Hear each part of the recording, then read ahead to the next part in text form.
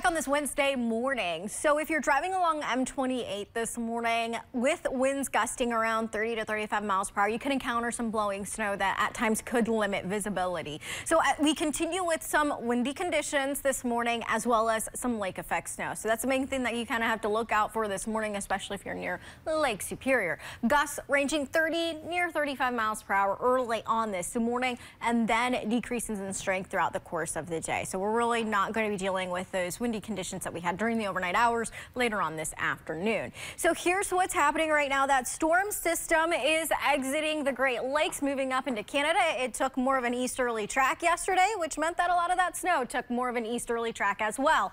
Now we're looking ahead to this Clipper system in southern Saskatchewan.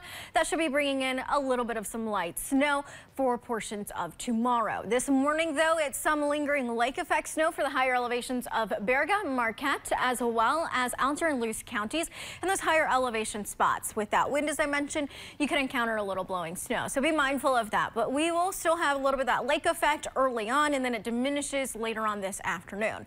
Plan on some cloudy skies, some light snow tracks south of the UP tonight into tomorrow morning. So we could have some light scattered snow showers kind of graze along the Wisconsin state line by early tomorrow morning. Most of the day is kind of cloudy tomorrow. Here comes a little Clipper system bringing in another little bout of some snow across the western areas and across the southern stretches of the UP for tomorrow afternoon into tomorrow evening.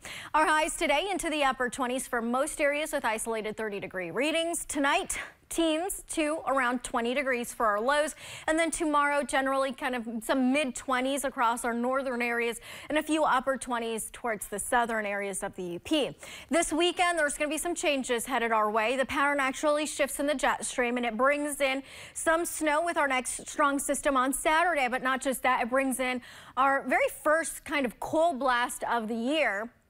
And then following that, some lake effect snow with below normal temperatures that will continue into next week. So here's the jet stream and the pattern that's going to unfold. Big cold air mass and trough over in western Canada will dig into our region this weekend into early next week. Here we go with that system filtering in. This is Sunday morning. By this point in time, we have some cold air filtering in out of Canada.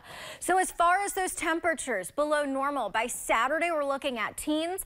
And then by next Monday, some single numbers with overnight low temperatures in the single numbers below zero for Sunday night as well as Monday night.